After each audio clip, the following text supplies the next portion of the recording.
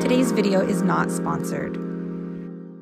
Good morning guys, welcome back to my channel. I hope you guys enjoy this new little background that I'm working with right now. The Christmas tree is finally up, so I'm going to milk this new background for as long as I can. And real quickly before we jump into today's tutorial, I need to drink some coffee because I got up at 7 o'clock in the morning just to film this for y'all. So, can you guys hear my voice cracking? I sound like that flute from Titanic.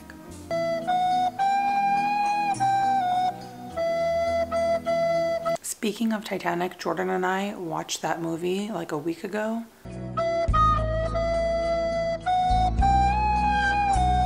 Anyways, that theme song makes me bust up every single time. All right guys, so buckle up because today I'm going to be showing you guys how to make this cute little balaclava. Balaclava? Balaclava. I'm dead, it's a balaclava, excuse me. I honestly made this balaclava very last minute. I didn't think I was going to jump onto the trend, and then I just saw a couple really cute photos on Instagram and some scrap yarn, and then I thought, you know what? I gotta make it. So I whipped together this cute little balaclava using some leftover scrap yarn that's been sitting on my shelf, and I think I got this done in about 3 to 4 hours. I keep holding this crochet hook as if it's like a wand, a pointing stick, but you know, just bear with me. But yeah, now that I got this balaclava pattern the way that I like it, I can show you guys how I made this in today's really quick and easy tutorial. I'm just going to be using some random yarn that's from my shelf. This is like a Craft Smart Value jacquard yarn. All right, but to get started on this balaclava, I'm just gonna go ahead and grab my yarn, and I'm just gonna start off with a standard slip knot, because for the very beginning of the balaclava, I do want to make a really cute and simple ribbed band all along the bottom. I don't know if you guys can tell. So to begin, I'm just gonna start off with a chain of 8. And now I'm gonna chain 2 extra for turning corners because I will be working with double crochet. So go ahead and place your hook into the 3rd stitch from your hook, and then just place a total of 8 double crochet along your chain. Nice and simple, nice and basic, y'all. Nothing crazy. All right, so I have my beginning row of 8 double crochet, and at this point I'm just going to work on the length of the collar. So from here on out, I'm pretty much just going to be doing front post double crochet stitches, and this is just going to help me get that ribbed band effect. They ask you how you are, you just have to say that you're fine when you're not really fine, but you just can't get into it. Okay, so I'm back, and as you guys can see, I have worked up about 5 or 6 rows with this front post double crochet, and that's what results in this really cute ribbed band effect. So pretty much at this point, I'm just gonna spend some time adding more rows of my front post double crochet until it is long enough to wrap around my entire neck nice and tight. Bruh. I literally just filmed for 10 minutes and I wasn't recording. The gabagool.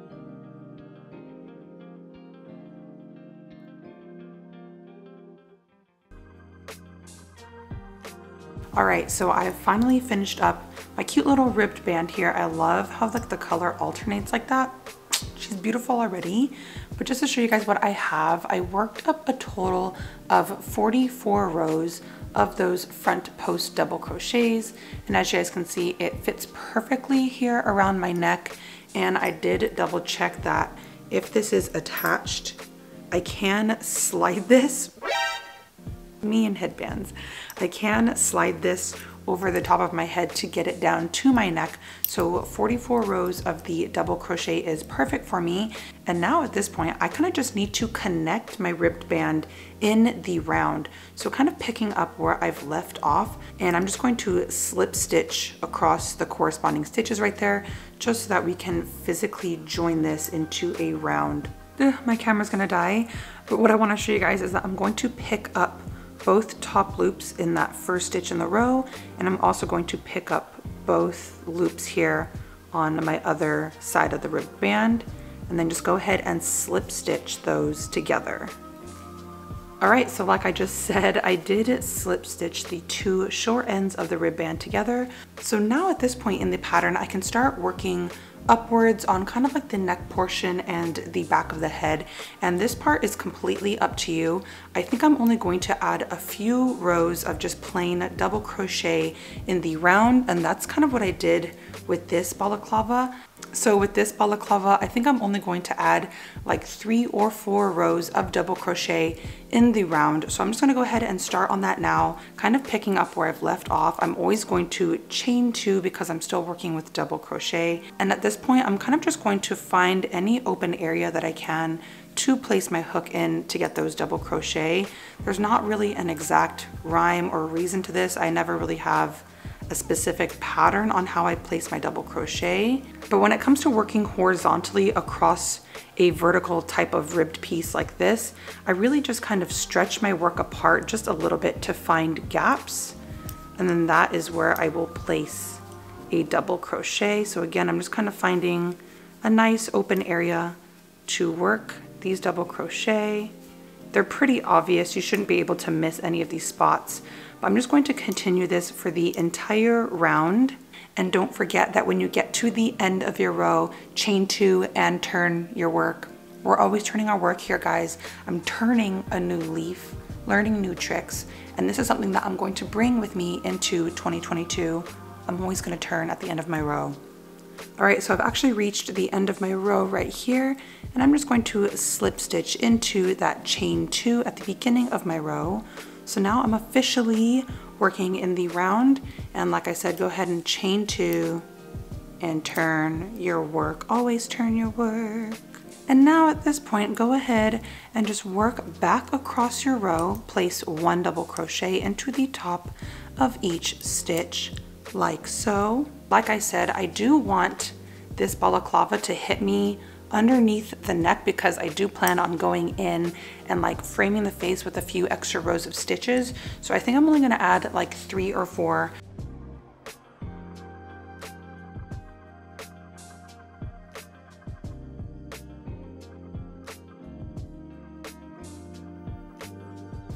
All right, I have 4 rows of that double crochet all done, and now at this point I'm just going to throw it on just to make sure that the balaclava is hitting me like at the right spot. You guys know when you wear your glasses for too long and then you try to look without them and you can't see anything? Struggles. All right, so she's actually pretty cute. This is what that ribbed band here at the bottom looks like, and I have those 4 rows, so they're actually still hitting me right here at my chin, which means I'm going to stop working in the round, and now we can start working on actually making like the rounded headpiece. So at this point, I'm actually going to grab a few stitch markers just because it's going to help me show you guys where to place your stitches. I can't talk without my crochet hook. I need this. All right, so I have my 2 handy dandy stitch markers ready to be placed on the front part of this hat. But at this point, I'm kind of just going to size it up against my face and kind of imagine where I want the edge of my balaclava to stop. So again, this is going to be the part where I leave an open area for me to, you know, not work stitches into. So kind of just pulling it up on my face. I do want it to kind of hit just the very edge of my eyes, but here kind of just looking at the balaclava on my face, I want it to stop right about there and right about here. So go ahead and pinch those 2 stitches and count how many that you have open in the middle. 3, 4, 5, 6, 7, 8, 9, 10.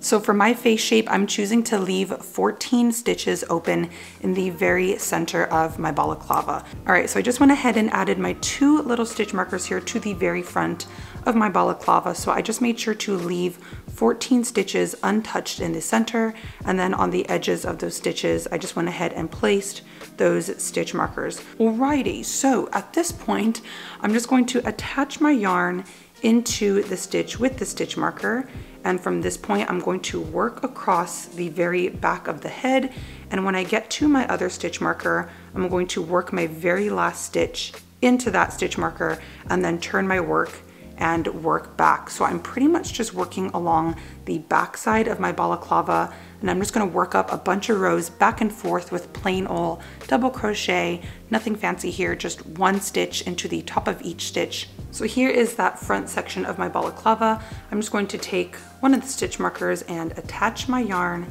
into that stitch and just secure it, tie a couple knots just to make sure that bad boy ain't going nowhere. So now that my yarn is attached into that stitch, go ahead, chain 2 like normal as if you're at the very front of your row, because you are, and then go ahead and work an actual stitch into that stitch marker.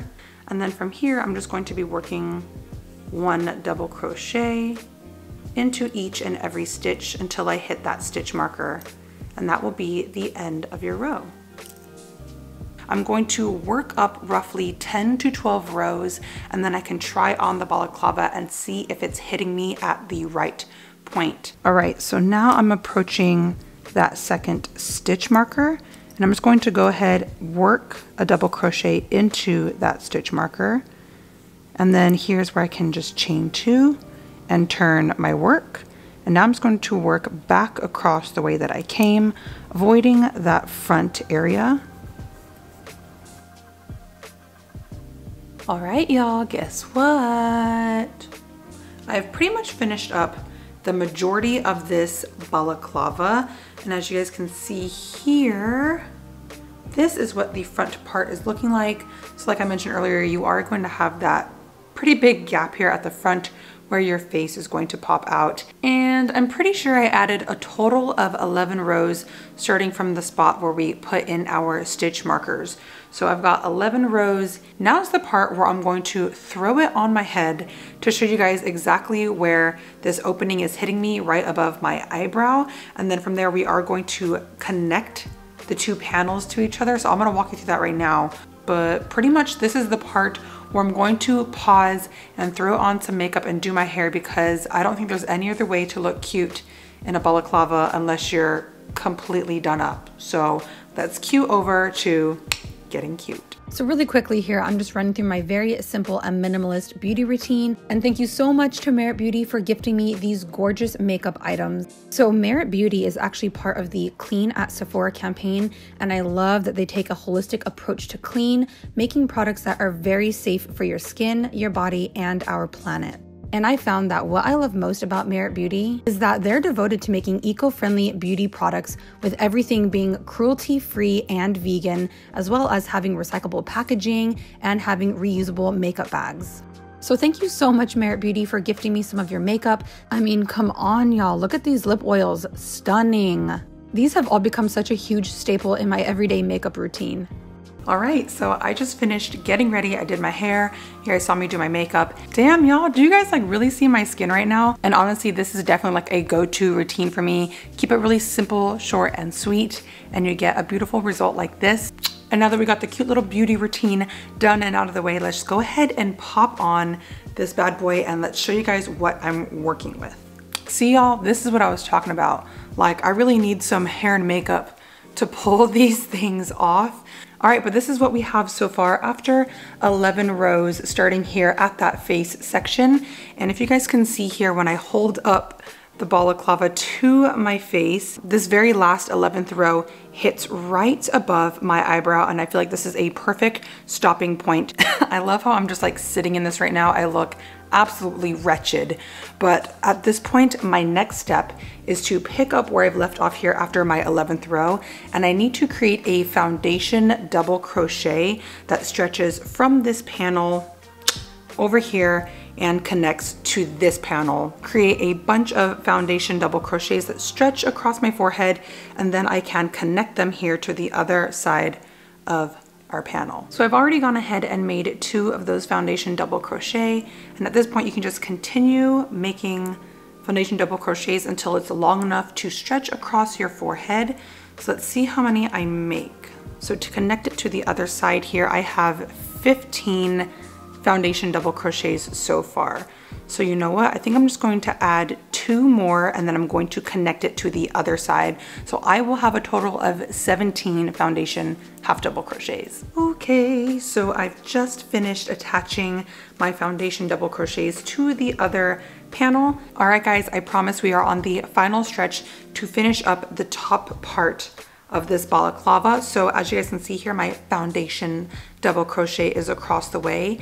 And now I'm actually going to be working rows inside back and forth. And that's pretty much all I'm going to do to finish up this balaclava. So I'm just going to place 1 double crochet into the top of each stitch in my foundation row. And then when you get to the end of your row, go ahead and slip stitch it to your row of double crochet prior. Go ahead, slip stitch 2 more up this side of your balaclava, and then you guys guessed it, go ahead and work 17 more double crochet back across your row. Go ahead, slip stitch it to this side, slip stitch 2 more times up the side, 17, slip stitch, 17, slip stitch, 17. So we're just working rows back and forth all along this top part of the balaclava. And just another secret tip that I can give to you guys is when you have about 2 or 3 rows remaining at the back part of your hat, I am just going to work a couple decreases each row just to shorten up the back of the head. That way it's not super, you know, rectangular in the back. But let's go ahead and work up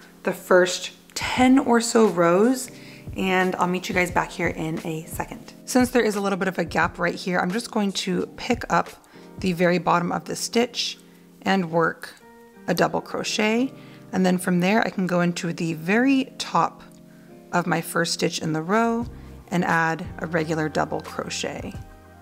And again, I'm just gonna move down my row of foundation double crochets and place 1 double crochet on top of each other. But now that we're here at the very end of our row, you guys guessed it, I'm just going to slip stitch into the left side of my panel right there. And then at this point, you can slip stitch 1 more time and 2 more times. So we're working our way up the back side of the hat. And now we can go ahead and turn my work. And at this point, you guys guessed it, I'm going to go right back into that very first stitch in the row. And then at this point, you're just going to continue to work 1 stitch into the top of each stitch, working your way across the top of your hat. You guys can see that I have 1 more stitch right here that I'm going to pick up in the row. And then at this point, again, we need to attach this to the right side of our panel. So to go ahead and do that, I'm actually going to skip 1 stitch right there and place my hook into the second stitch, because the double crochet is a little bit tall. So I want to make sure that I leave a little bit of a gap there so that there is enough height there to the hat. And again, work 2 more slip stitches up the side of your panel. Go ahead and turn your work and repeat the process of adding those double crochets. All right, so really quickly, I just wanted to catch you guys up on what I have so far. So right here, I've worked up a total of 10 rows across the top of the hat.